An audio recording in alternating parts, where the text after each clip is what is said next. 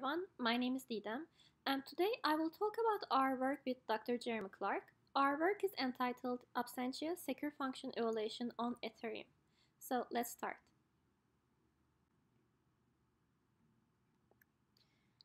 Okay, consider a traditional setting for secure multi-part computation, where Alice and Bob have some data, they agree upon a function, and they would like to know the output of that function that they have chosen. They do not want the other party or anyone else to learn their inputs.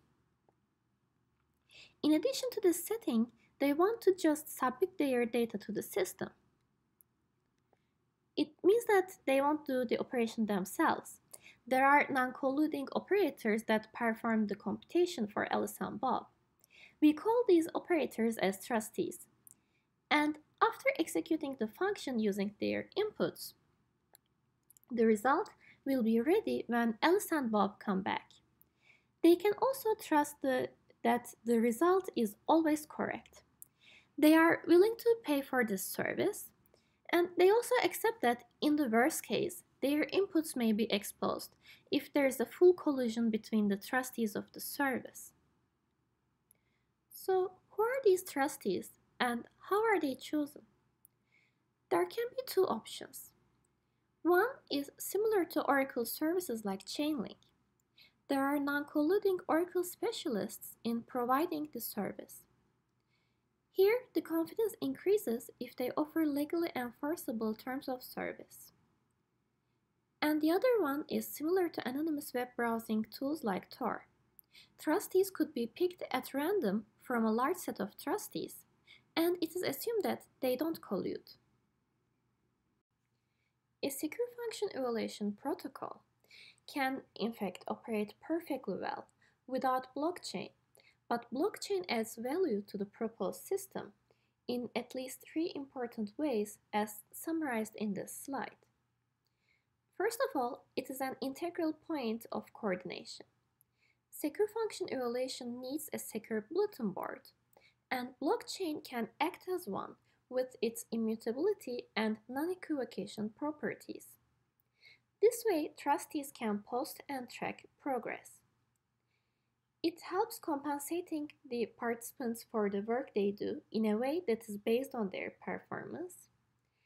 And also, publicly verifiable secure function evaluation can be checked by the blockchain itself.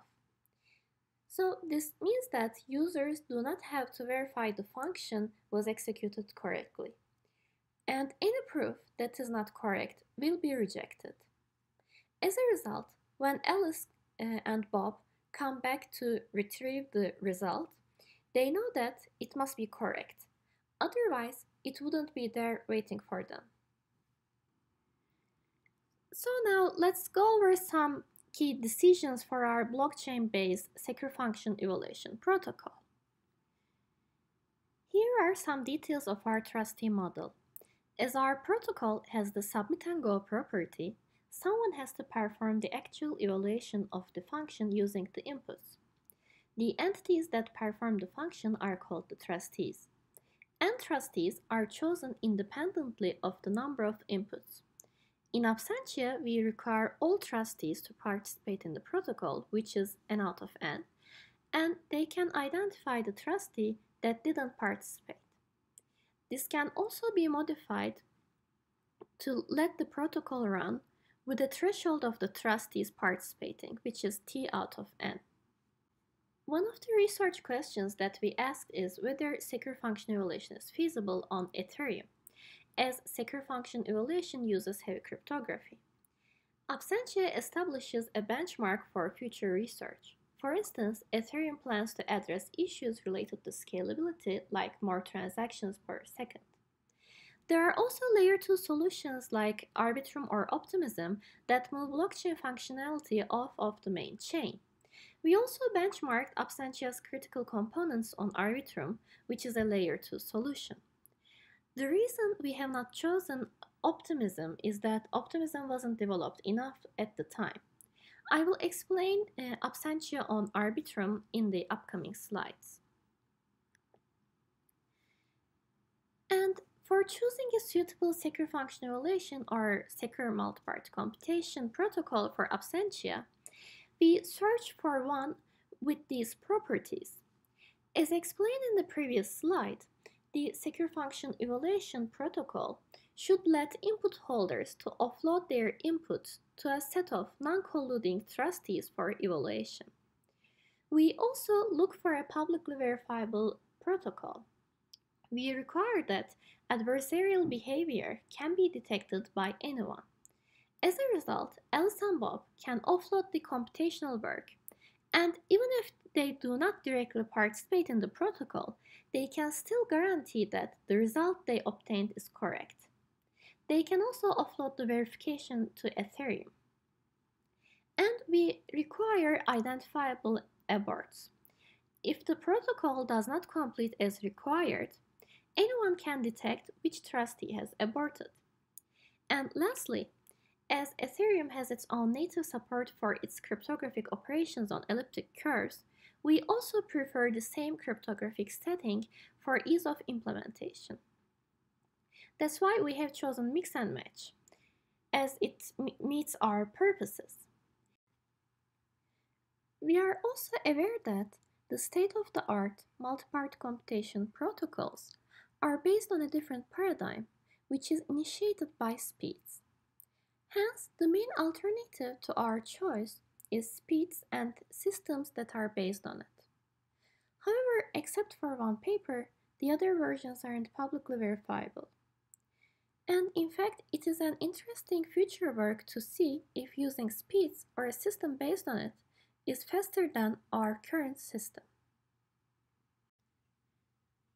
Having looked at our design parameters, now we can continue with the details of mix and match. In the pre-computation stage, a set of n trustees identified by public keys are chosen. Trustees use distributed key generation for creating the shares of the decryption key and the joint public key.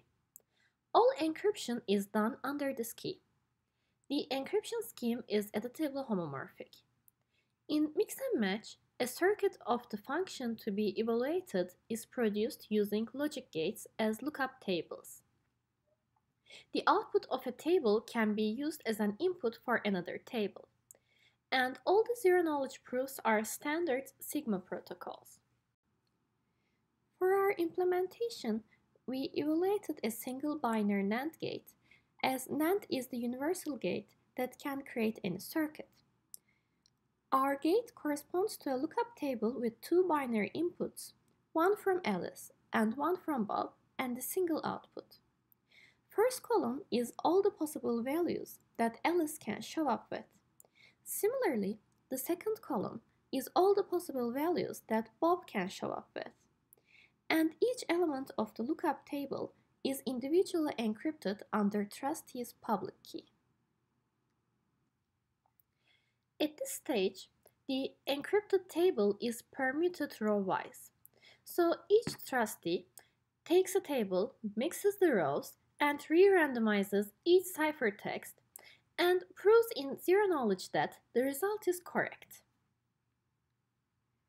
So now I will explain the plain text equality test, PET, and the online phase.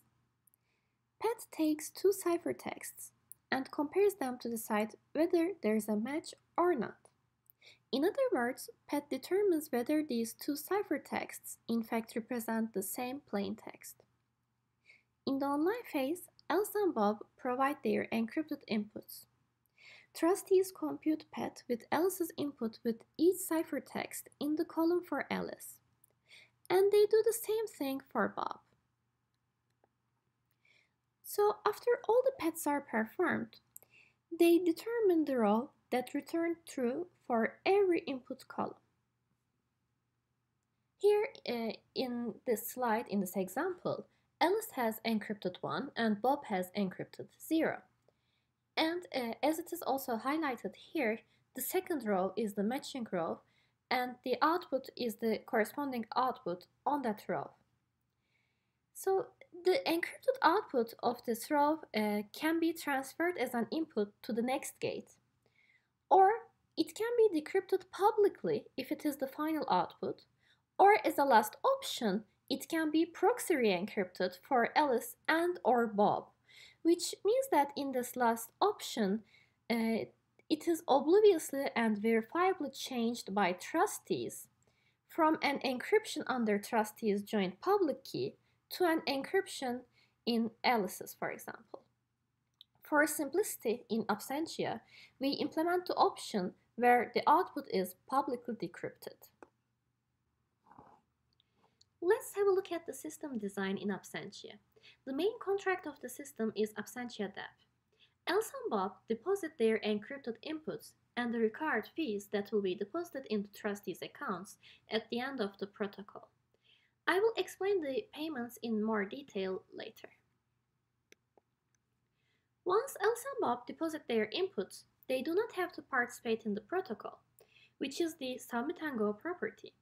Trustee 1 and Trustee 2 handle the rest. Some operations are public and can be performed by anyone. So that's why in our current design, we assume that Trustee 1 is the leader and performs these operations. This in fact means substantially more work for Trustee 1. We may address this issue by either balancing these operations between the trustees or compensating the leader more than the other trustee. The actual mix and match operations are done off-chain using the share of the private key. The output of each stage and the proofs are recorded by Ethereum, and proofs are also validated.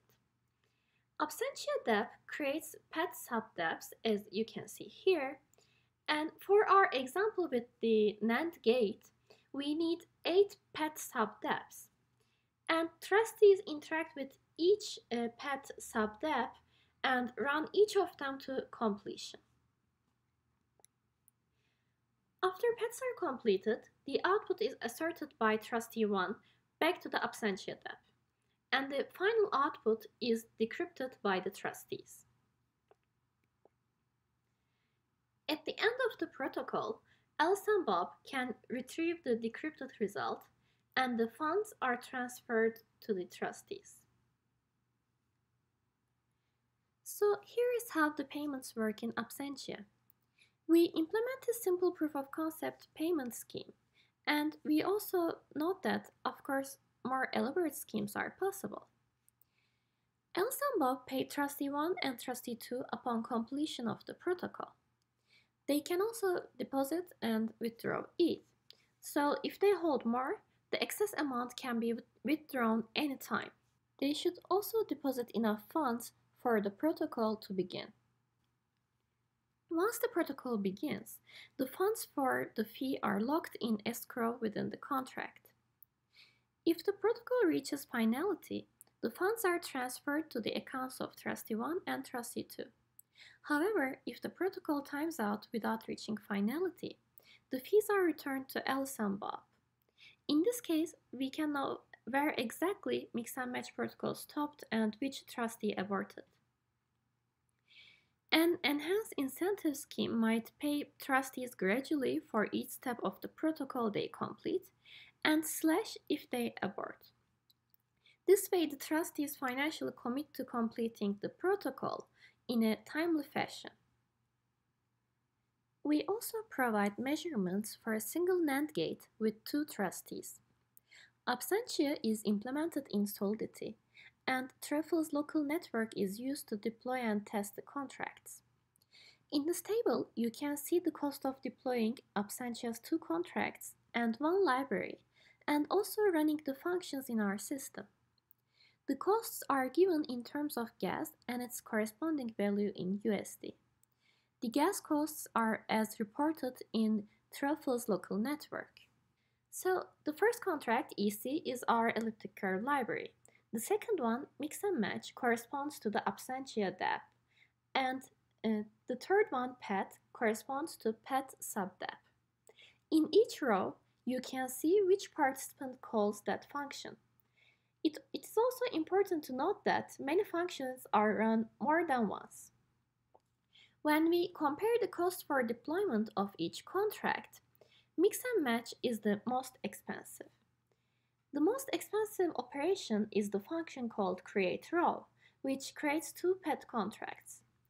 We are using the factor design pattern for this. And also, as I have already mentioned, trustee1 runs most of the functions. And here, the first table in the slides shows the cost per participant. Again, the total number of transactions and the total cost of the functions run by trustee1 is the highest. The second table shows how Absentia scales in different settings. If we want to evaluate another gate, Alice and Bob still perform the same number of transactions, but nearly all of the rest of the functions are run twice as many times. And when we go back to the single gate setting, introducing another trustee is not as expensive. Each additional trustee has a marginal cost equal to trustee2's cost in the first table in this slide. And here are some takeaways. Our system is fully functional. As our measurements show, it is too expensive to be practical on Ethereum today. And no one has benchmarked this before, and one of our aims was to understand how expensive it was going to be. In order to address the high cost of our system, we looked at the alternatives to Ethereum for deploying. And layer 2 optimistic rollups are the best fit for reducing the gas. Now I will talk about Absentia on layer 2. A layer 2 technology called a rollup targets gas costs. So in Ethereum, every transaction is executed and thus validated by every node. And in a rollup, transactions are executed by off-chain nodes called validators. Arbitrum is a layer 2 solution that operates an optimistic rollup on Ethereum. Validators or trustees compute the transactions off-chain and assert the result. Validators try to convince the Ethereum network that the result of the transaction execution is correct without the Ethereum nodes having to execute it. And also, anyone can profit by pointing out an incorrect result. So, in order to experiment with Arbitrum, we implemented only the pet submodule as a standalone contract. And this table compares the cost of deploying the pet subdApp and running its functions on Ethereum's Coven testnet, and on layer 2 with Arbitrum. Note that the numbers are slightly different than the tables that I have shown in the previous slides, as the previous ones were deployed in a private network. And there is a significant difference between the gas costs on Ethereum testnet and on Arbitrum. So a run of PET on Ethereum costs around 483 USD, while on Arbitrum the cost is not more than 30 USD. So in this use case, Arbitrum reduces Ethereum gas costs by 94%. In conclusion, we have shown in this work that Ethereum can complement secure function evaluation by enabling coordination between the participants, by providing incentives for them with its payment scheme, and it also enforces correctness. And given the recent developments in Ethereum concerning performance and scalability, we believe that it was an appropriate time to benchmark how expensive secure function evaluation is on Ethereum. And we have seen that Absentia proves that this concept works. It establishes a lower bound and sets a new research challenge. So one of the next questions can be, how many gates can be evaluated under a certain threshold, like for example $100, as we learned from our measurements that a single NAND gate right now costs thousands of dollars.